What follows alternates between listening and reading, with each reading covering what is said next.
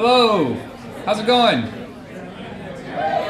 All right, psyched. Yeah. It's great. Well, it's been if you haven't been in here today, I'm sorry for your loss and missing a wonderful day of programming. So I'm really excited to kind of cap the day of programming with these lightning talks. We have had lots of great people step up and volunteer to do this, and I appreciate it. So we have Dave Rice, Hannah Frost, Erik Piil, Kathryn Gronsbell, Casey Davis, and then we have Karen and Mark, what's your last name? I'm sorry. Bussey. Okay, Bussey. Yeah. So thanks to all of you for agreeing to do this. Yeah. So with that, I think we'll just kick it off. Dave Rice, where are you? Oh, there you are. All right. Once again, Dave Rice.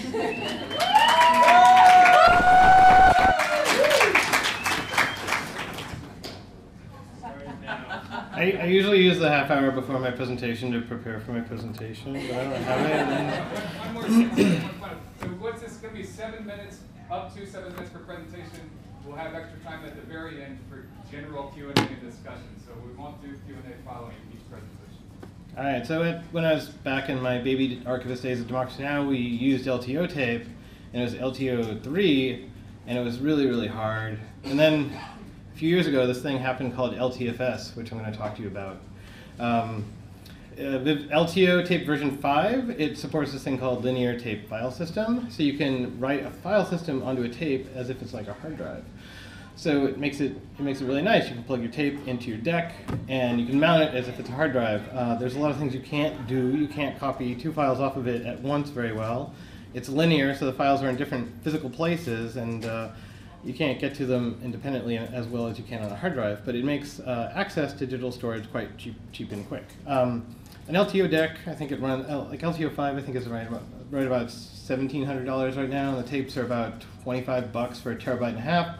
So if you got some storage problems, sometimes LTO helps you out. And so one thing I want to point out about LTO is that almost all the vendors, or possibly all the vendors that right now make LTO decks, release these tools. I'm not sure if they're totally open source or a little mysterious. I'm a little suspicious about them, but they all share the same tools that help you manage LTFS. These are command line tools, but they present a GUI called LTFS Manager. So there's one called LTFS, and just lets you mount the tape. There's one called LTFS Check for some diagnostic issues.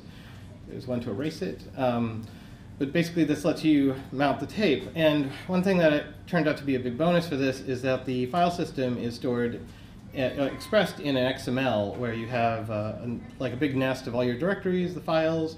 You get information on like the normal file attributes, like name, the modification date, the size of it. So at my job at City University of New York, when we write out LTO tapes, when we got some preservation going on, we take these XMLs and we just have them uploaded into our database, and that gives us access to like all this file system information.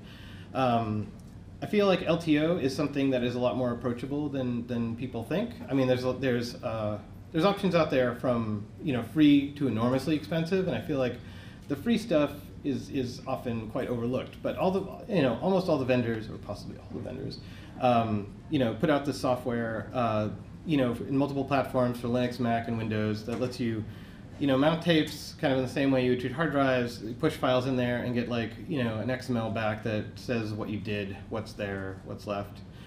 Yeah, that's lightning talkish, right? Is that good?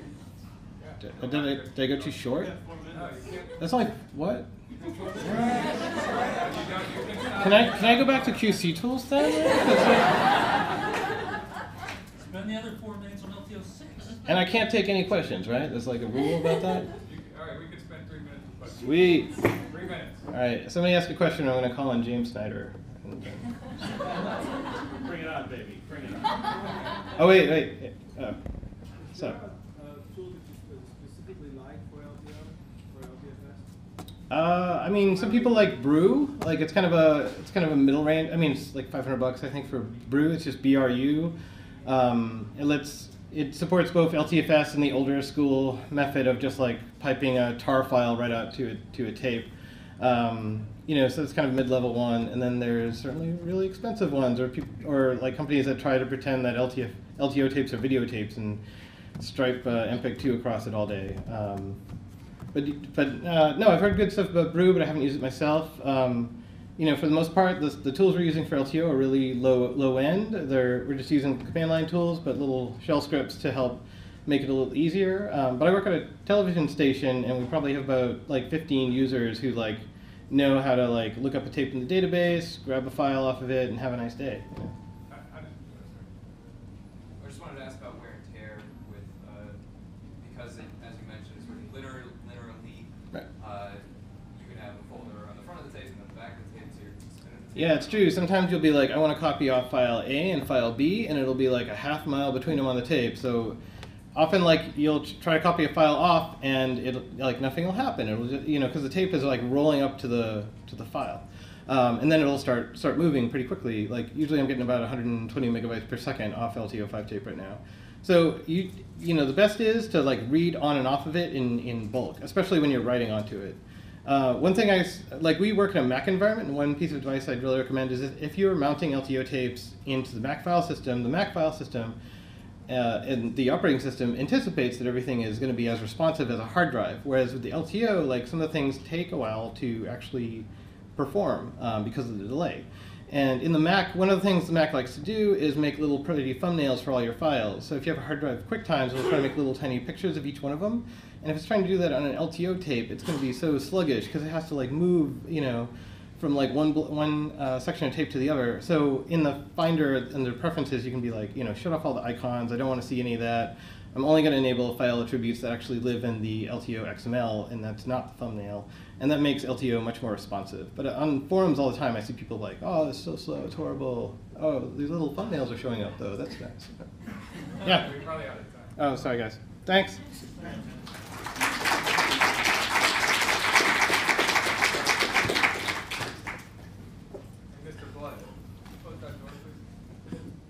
Is this your phone, Dave? Yeah. Eric, I need you.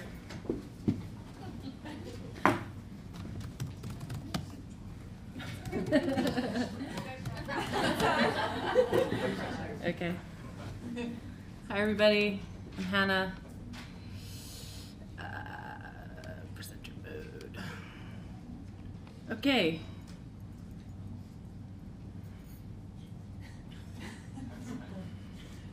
Eric. I got nothing. This is not taking part of my time, is it? Microsoft PowerPoint has encountered a problem. Let's try it again. Drat. I don't have to do it in presenter mode if... Yeah, maybe just export it as a think I PDF really real need quick. more. Yeah, that'll work. Cool, this is yours, right? Talk amongst yourselves. Okay, so if you saw my talk earlier today, you'll know that I'm increasingly interested in what to do with all this content that we've been working to get into digital form and get into repositories and share. And I recently have been learning about open annotation, and it really strikes my fancy. So what is annotation? This is a scholar's marked up version of Ulysses. Look at all those annotations. They had a lot to say about this thing, right? I recently was at the Rock and Roll Hall of Fame, and outside they have this, and I took a picture of it. I posted it to my Facebook page, and a few people liked it. A like is a form of annotation. We do it all the time. So turns out the web annotation has been part of the web, at least conceptually, since the beginning. Mark Andreessen had put it in Mosaic and then took it out. And there's this whole timeline around annotation. So why do people annotate? Bunch of reasons: highlighting, bookmarking, commenting, tagging, classifying, studying, questioning, replying, editing, all these things. Like I said, we do it all the time. So what is an annotation? This is kind of the official definition for what we're talking about in this context.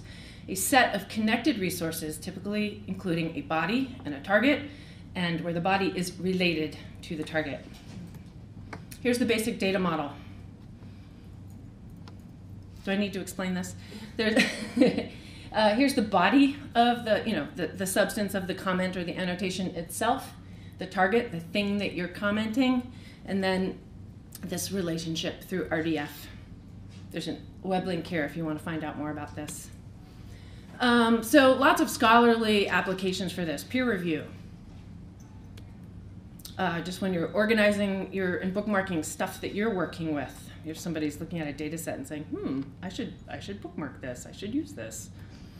Or when you're tagging stuff out on the web.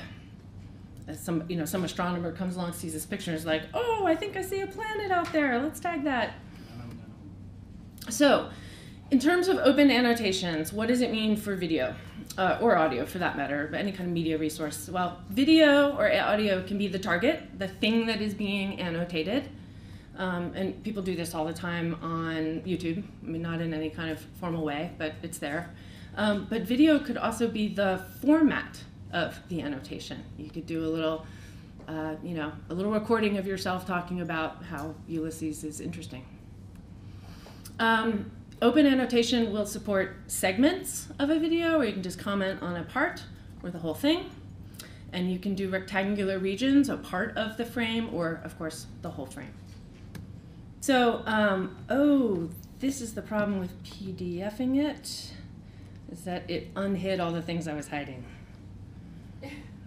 Because I borrowed these slides from somebody. So I'm going to go back to this. Thanks for your patience. It just doesn't like this. That's too bad. Here we go. So here, okay, yes. Yes. Okay, so can you see that good enough? Yep. Okay, so it is becoming a W3C standard. It has a very strong community effort. It's one of the most successful W3C community groups ever, apparently. 138 participants. It's the 5th largest out of 179, and anyone can join, even you.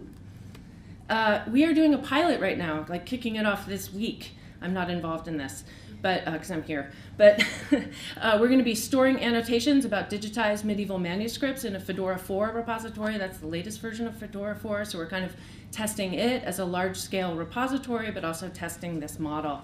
And this is part of the Linked Data for Libraries project that Stanford's currently involved in. And there's a link if you want to hear more about that. The real expert on this is not me. It is my colleague, Rob Sanderson, who recently joined the Stanford staff. He's a brilliant guy, and he's the community co-chair, and he's going to make this happen, and it's really going to change the way we do all of our work. That's it.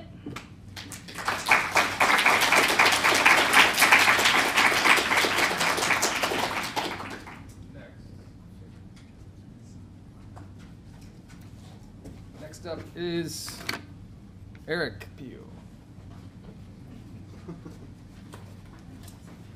All right. I'll be quicker than 7 minutes. Come on. Great. All right. Just, I'm going to start with this. It's kind of like the wobbling pivot of moving image archiving. Is technology going to shape and control the archive, or are we going to shape technology to suit the archive? We find ourselves doing this all the time. DIY projects and re-engineering specific technology to make it suitable to our ends for preservation. So I see the DIY scene and the preservation community as being like very intertwined. So as an individual, I'm like I ask a lot of questions about technology, and I do a lot of experiments, and maybe a bad thing, but I don't accept rules and restrictions that don't really make any sense to me. And there are a lot of them out there, so we try to tackle a few at a time with the resources that we have. So one of the problems that I had, I should mention my affiliations. I have about 5 of them, but I primarily work at Anthology Film Archives in New York.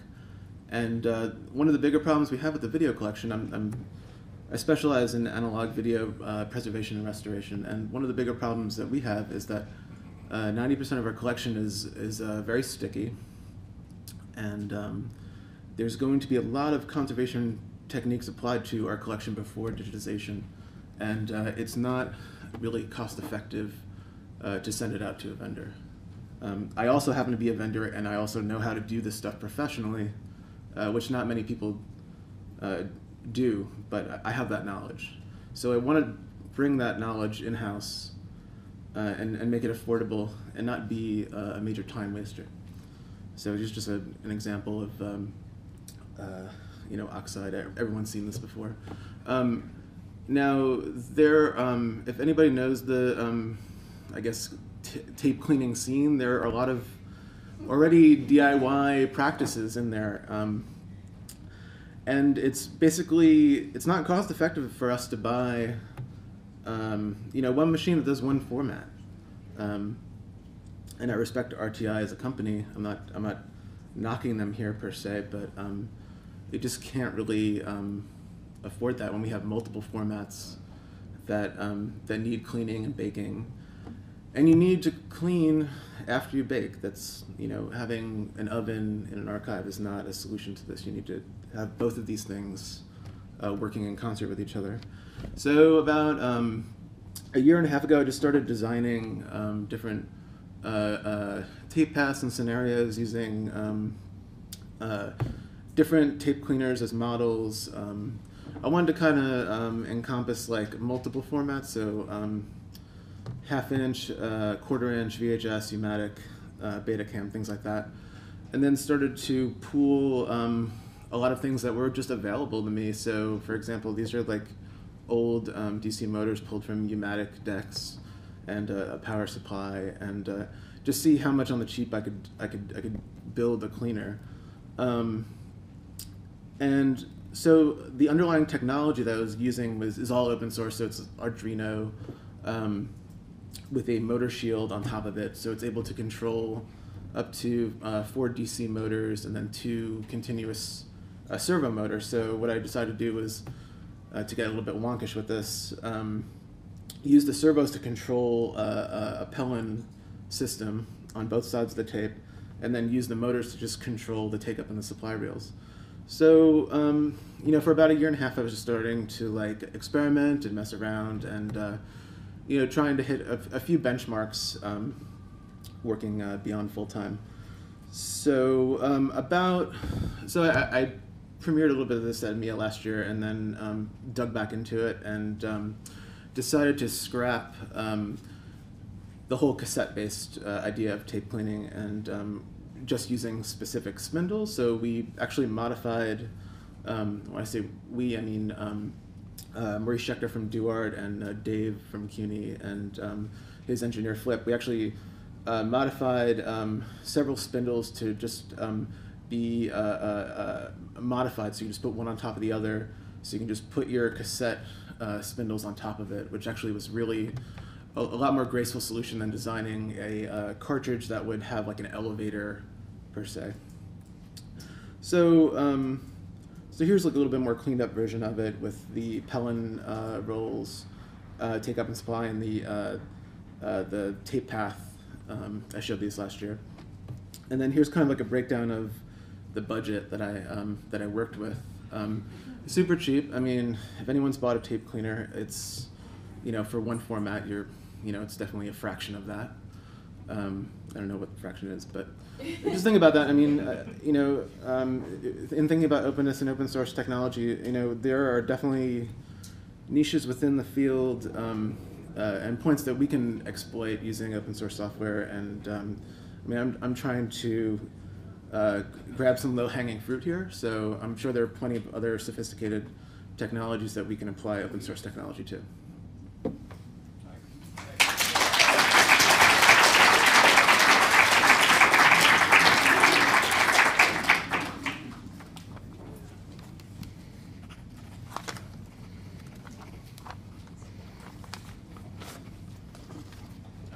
Secret note? Okay. Hi, I'm Kathryn from AVPreserve, and I'm also here to talk about something else from AVPreserve. It's a tool called Fixity, which, surprise, surprise, has to do with Fixity. So just to kind of give you an overview, you may have heard of it or seen it or maybe even used it, and if that's the case, please come talk to us. We'd love to hear how you're using it, what you're doing, how it's working. So essentially, it's just a free open source tool, utility, that provides automated documentation and review of stored files. It does this through the creation and validation of either MD5 or SHA-256 checksums, and also allows for the monitoring of file attendance. So what that means is, are the files that you expect to be there, and are there any new files? Have they been changed in any way? Have their locations or file names been changed? And so it's currently, as I said, in version 0.4. It's available for Windows and Mac operating systems as of this new version. And the link is available at the end of this presentation, or if you just use that internet search that shall not be named, according to Ian, just AVPreserve and Fixity, and it'll pop right up. So before I really get into demonstrating what it does and how it does it, I want to talk about why it was created and why it's available to the community. There's a huge issue with Fixity. It's something that everyone talks about, everyone knows. It's a central tenet of digital preservation along with authenticity. And because of that, it's obviously in all of our crosshairs. But even though some organizations or individuals may be generating checksums, there is essentially a very small group that is actually doing periodic and controlled and managed validation of those checksums in any capacity. And so this is understandable because the current tool set that was available didn't really allow that to happen for any number of reasons. The most important one being that the tool sets were really for super IT tech-heavy folks. And while that's great and that's totally usable by them, that's not always the situation that you're in when you're in an archive or a library or any other organization that has content. So those tool sets were for a very specified group of people, and if you weren't that group of people, you had to rely on that group of people. And as we're all aware, sometimes resources are stretched a bit thin, and sometimes you can't get your IT department to give you the appropriate amount of attention for what you need to do, and then adding in a whole nother management of file fixity, data integrity is just sort of adding to existing issues. So these are all kinds of the background reasons why there was a need for a really simplistic, easy to use, non-IT tech-heavy tool, and that's what we have with Fixity. The other part before I move on is also that the tool sets that were available didn't integrate like checksum fixity checking with file attendance. And I think it's kind of important to know what files you're checking the integrity of, right? Like that's something that you would be interested to know in your collections. Yes? Can I get one head nod? Yes. Okay, great. On to the next slide. So how Fixity actually does this is, as I mentioned, creating and validating checksums. So this happens, you can choose MD5 or SHA-256, as I mentioned, and a manifest is created of the full file path and the associated checksum. Then you can set a schedule for when that manifest is checked against, and every time that Fixity runs a scan, according to a schedule that you set as you deem appropriate, it will check it and it will tell you what happens. So that's what happens over here. This middle part is actually the report. This is a tab-separated value, or TSV file, that contains a lot of things, but we'll get to that a bit later. But as I mentioned, the checksums and the file paths, and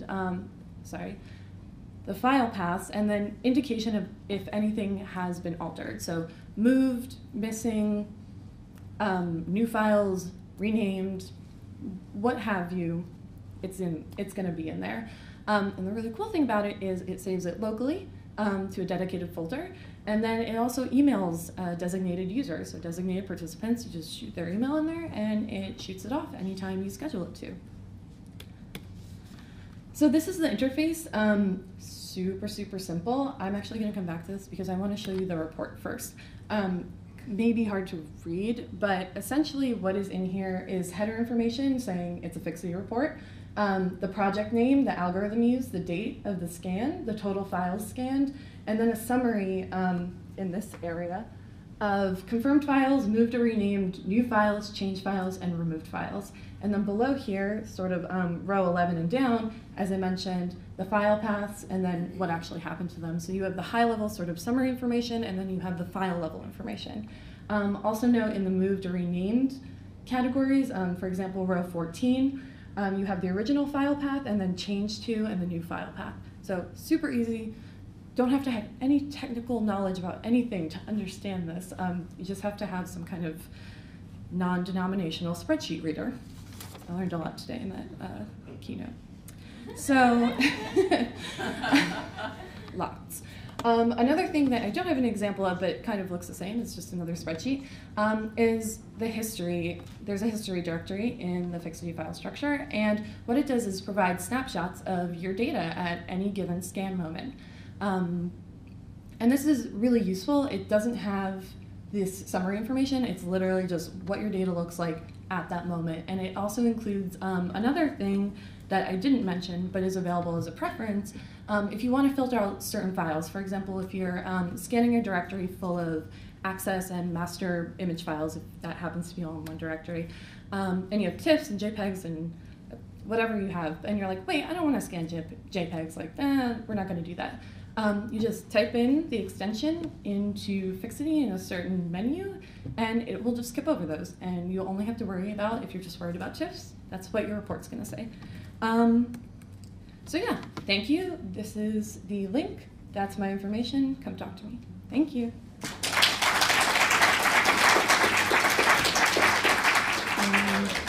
Casey Davis.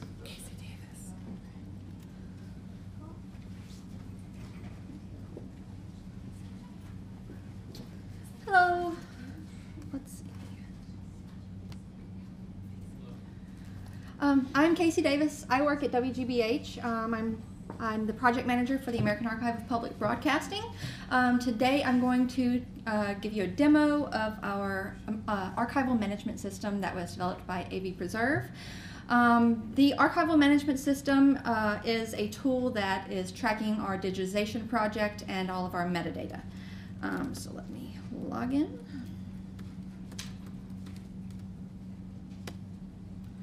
Okay, so yeah, basically the archival management system is a way that we are managing the workflow and the progress of our digitization project. There are nearly 100 stations that are having materials digitized through the American Archive of Public Broadcasting. So the archival management system, or AMS, is the central location where station admins go and where the American Archive team goes, and where Crawford, our digitization vendor, goes to manage the workflow and manage the project and stay up to date on the progress of the digitization.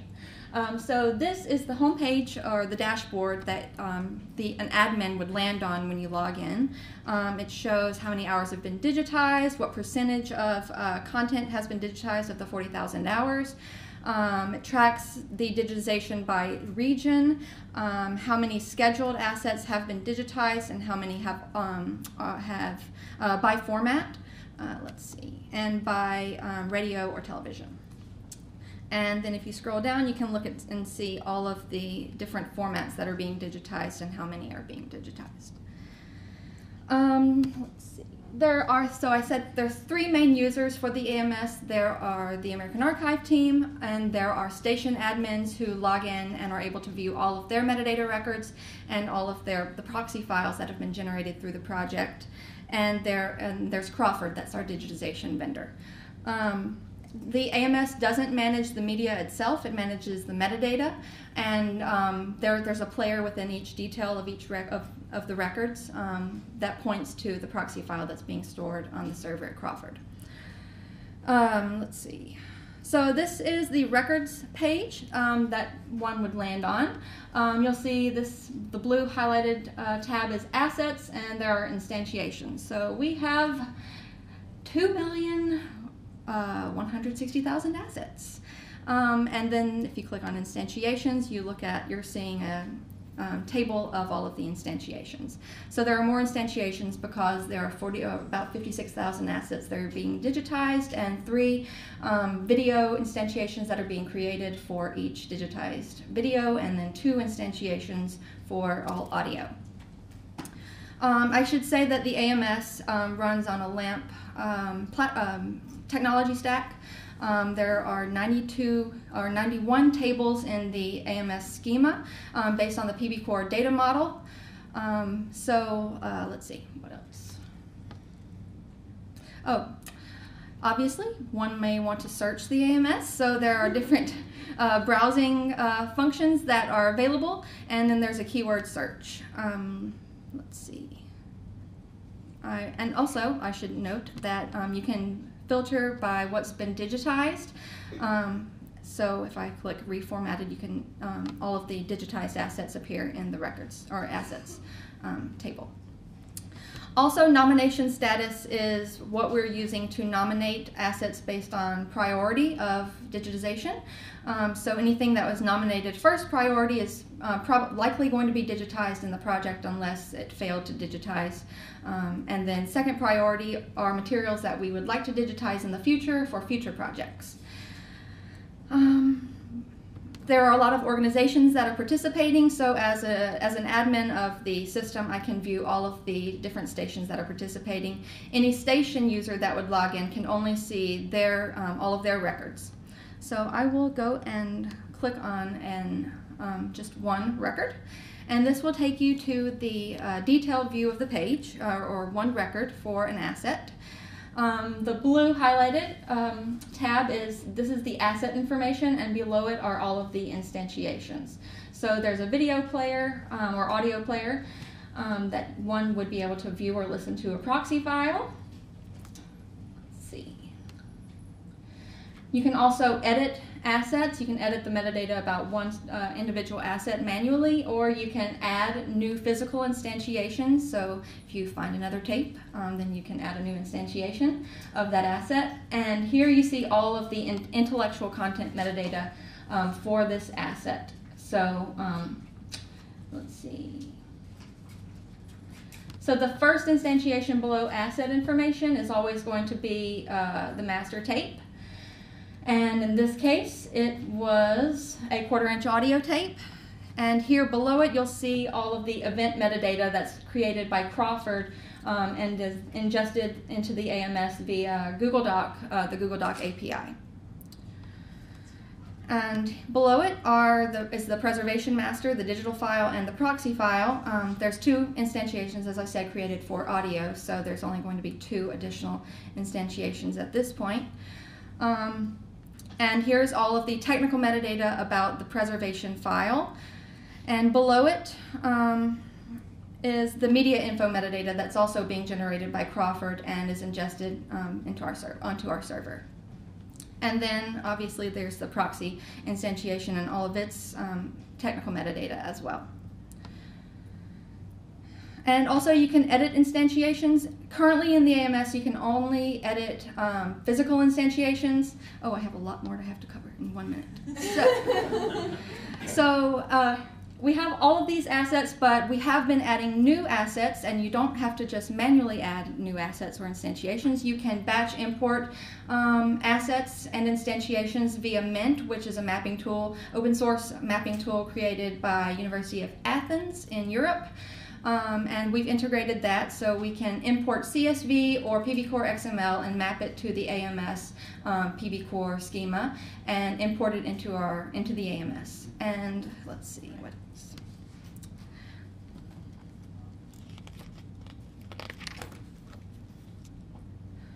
Also, if you're going to import assets and instantiations, at some point you may want to export. So you can export limited CSVs, which is what most of the stations want because a lot of the stations don't use PB Core XML.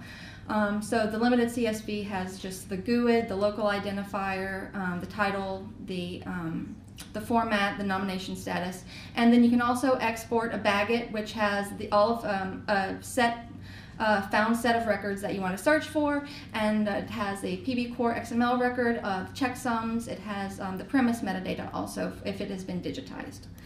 And I believe that's all. Okay, thank you.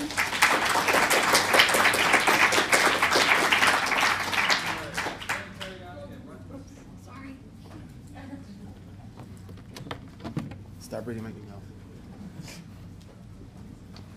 Okay, while Mark hooks up, I'm gonna tell you what we're gonna do. We're gonna show you a demo of WGBH's HydraDAM based on the oh, it's all set? Nope, not yet. Based on the Hydra tech stack.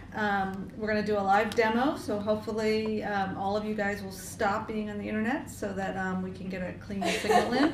Oh Mark no, is we're all right here. Mark I don't is- trust the internet. Oh, okay. Mark is brave enough to do a demo here. One thing that we didn't mention earlier when I was showing the slides is that it does have the ability to, well, I think Mark will show you too, the ability to tag things for access. So you can have everything, things that you ingest as being open access or private access. It has those controls. So you ready to go? Sure. Okay. Oh, but you can't take my notes because I have to know what I'm supposed to show. Oh, also, this is based on the Penn State Sophia solution bundle. DCE, Digital Curation Expert, of which Mark is part of, helped build out their version of this for us. There's actually pieces from many parts. As I happen to be looking at code for another project, I realized how much of the PB Core export that we're going to show you is actually the work of Adam Weed during his tenure at the Rock and Roll Hall of Fame.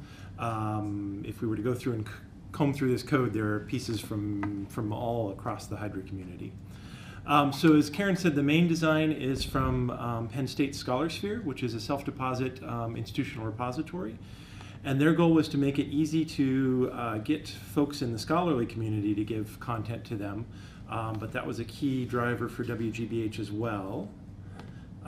So to get content in, I just find something I want to upload. So here's my movie, and I say start upload. Kevin and the two. I get to choose a little bit of metadata about this. WGBH.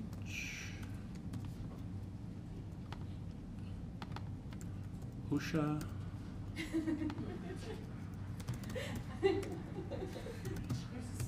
Never heard of OSHA gets so many laughs.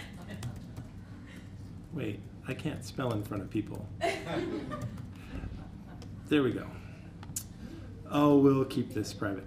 So one of the things Karen was talking about was the fact that I can select as I upload content as an administrator or a contributor, whether I want this to be available open access, limited to the institution. We're set up for WGBH, but you can install this for whatever institution, or keep it private to me so that you have the ability to manage the content, but it's not being displayed and shown. And that's in sort of harmony with also what rights assertions I'm making about the object and who might be able to use it. So I'm actually going to make Kevin open access. So while I'm doing that, we'll see that I've just uploaded something. While it's uploading and being characterized, it stays private. Later on, it'll become open access.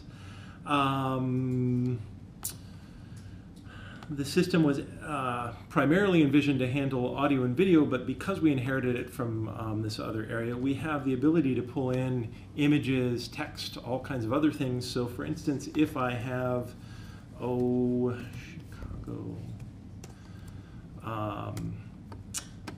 perhaps a video that I might have the transcript of, in addition to bringing in the video, I happen to have a PDF of the transcript, so I can bring in and download the transcript, which turns out to be handy.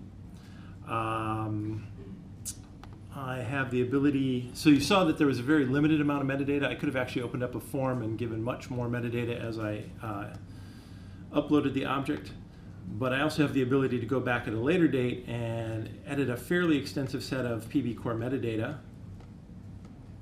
And once I've done that, so you just saw that I had lots of fields filled. We actually have the ability to export this to PB Core so that it can be interchanged with any other system that's capable of reading PB Core. Although I was noticing that we're 1.3 because of when this was minted, and it's time to do some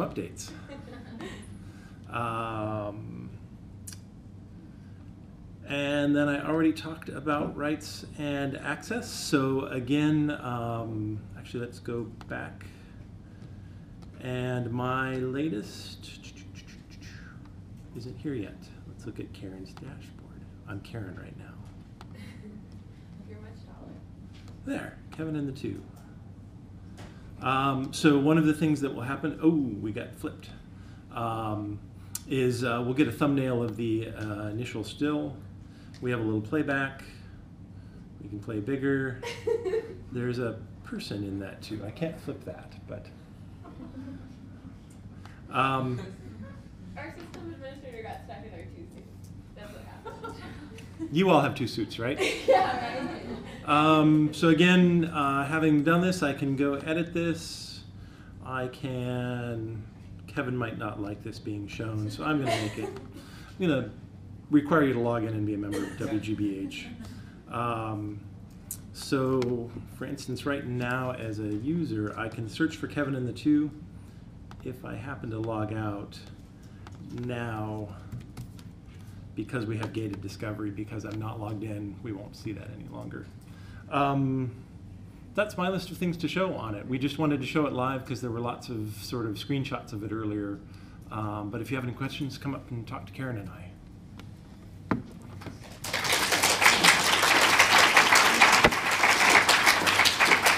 All right, so let's open it up for if there's Q&A for any of the people who presented. Go ahead and shout it out. I have a question for Erik, if nobody else has a question. Which is, are you the documentation with that? Are you putting that in like GitHub or anything, or is this just something you've been working? Yeah, I'm gonna once the code's a little bit better, because it's been really hard trying to like. The coding's been hard to pick up, and especially related to things that I want to do through Arduino, because you can probably do better with just regular like hardware hacks. Like so, for example, the Piil rolls have to move like very slowly, and somebody was like, well, maybe you can use a motor from like a clock or something like that. And in order, I want to incorporate all of like the motor shield within Arduino, so it's the code's gonna be there. Cool. Yeah. And I guess that's be a good question for everybody. Maybe if you didn't mention it, where can people find what you presented on today? The AMS is on AVPreserve/AMS, and I forgot one really important On GitHub, right? Yes, oh, you yeah. mean, yeah, it's on GitHub. Really important thing with the AMS is that you can use OpenRefine to batch refine data, which is really important, because our data is terrible.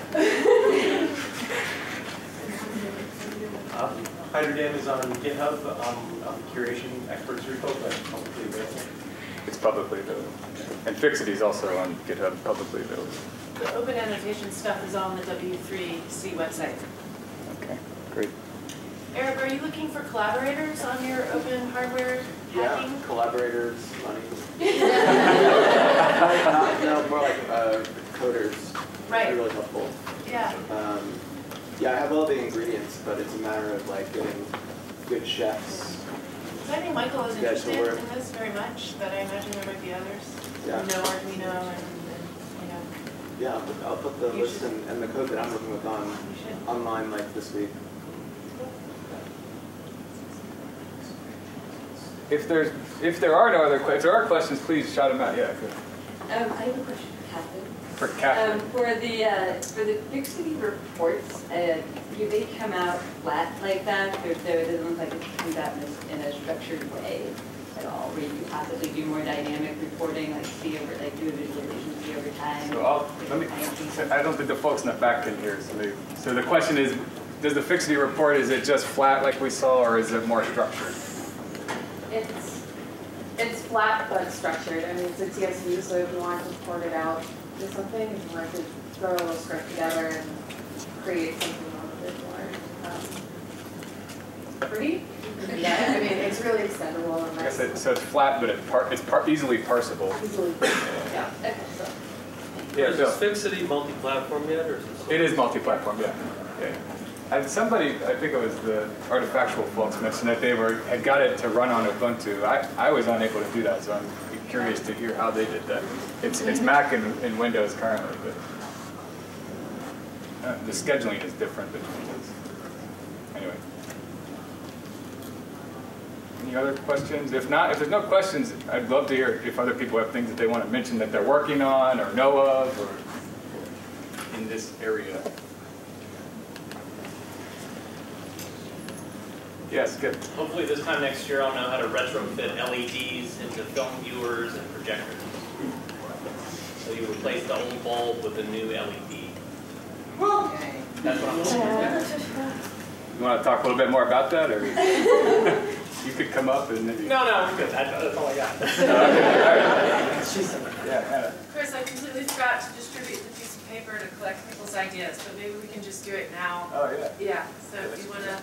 Yeah, sure. Yeah, so today in the open source committee meeting, we were just talking about, we will do a little bit of a more in-depth survey after the conference about what people liked or want to see more of, but we thought it'd be useful while people were in the room, just get the kind of low-hanging fruit on thoughts for what people are hungry for more of, or thoughts on maybe presentations for next year, or things along, in this same domain. So if people have thoughts on it. Or workshops.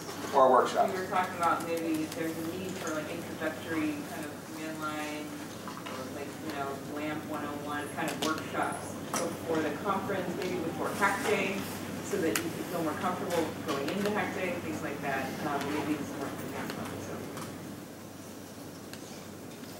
Any thoughts on that? Come on. Yes. Yeah. People like the lightning talk? Very helpful? Yeah. Yes. What about Hack Day? How many people please use Hack Day? Yeah. Hack Day! How many people use open source software in their organizations? How many have actually done development on open source software? We have a lot of users. Maybe 25%, 30% development. So what did we, oh yes, go ahead. Can I make a shout out as part of the Hydra steering group? One of our biggest challenges is documentation, and part of the problem is the folks who are deep in the weeds of building this stuff already know it and don't know what's not obvious to the folks using it. As a user, you can be tremendously valuable to whatever project you're working with to volunteer a little time to help write some documentation up, even if it's 2 paragraphs. There's 2 paragraphs that we've never gotten written before. I know from our project we would love you, and I can't imagine that's not true for every other project. So Mark's love is here.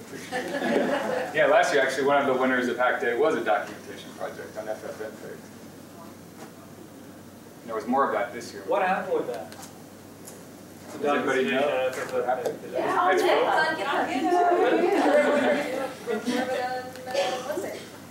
On Wednesday, well that's why I haven't seen it. Well, it's still there. I know, but there was more documentation this time. But last year's documentation was posted to GitHub, and I think it was distributed after the conference, the link or whatever. It's actually under the AMIA Open Source Committee GitHub account. It's also on the Hack Day page at the bottom by the edit-a-thon stuff. It's well documented. Because that's what we do. We will post that again. Yeah. When is the other Hack Day events? For the people that do not know.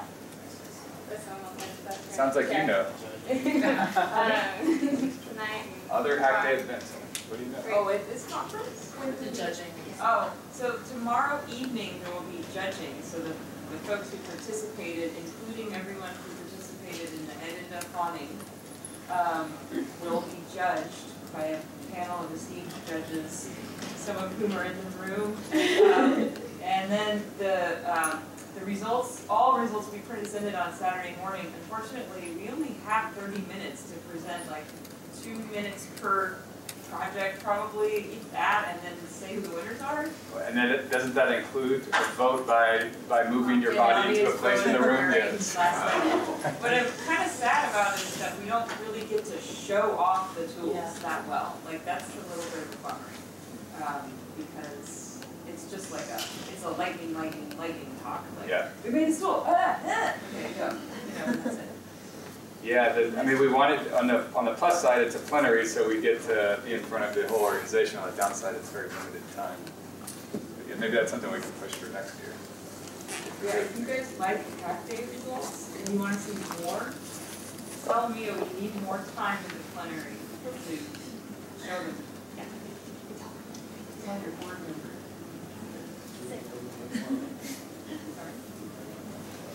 Okay, any other thoughts or questions? Yes. Just wondering in general, will the slides from today's presentations be available in a central place? Yeah, I think that the answer to that question is yes for most, if not all of them. But certainly, I was video recording, and I was slacking on distributing release forms. But so there's other video recording that happens at AMIA, which actually goes into AMIA's archive. It's not made accessible. I would like to make, for everybody who agrees, we will make the video publicly accessible, and I imagine people will make their presentations publicly accessible as well. Anything else? No?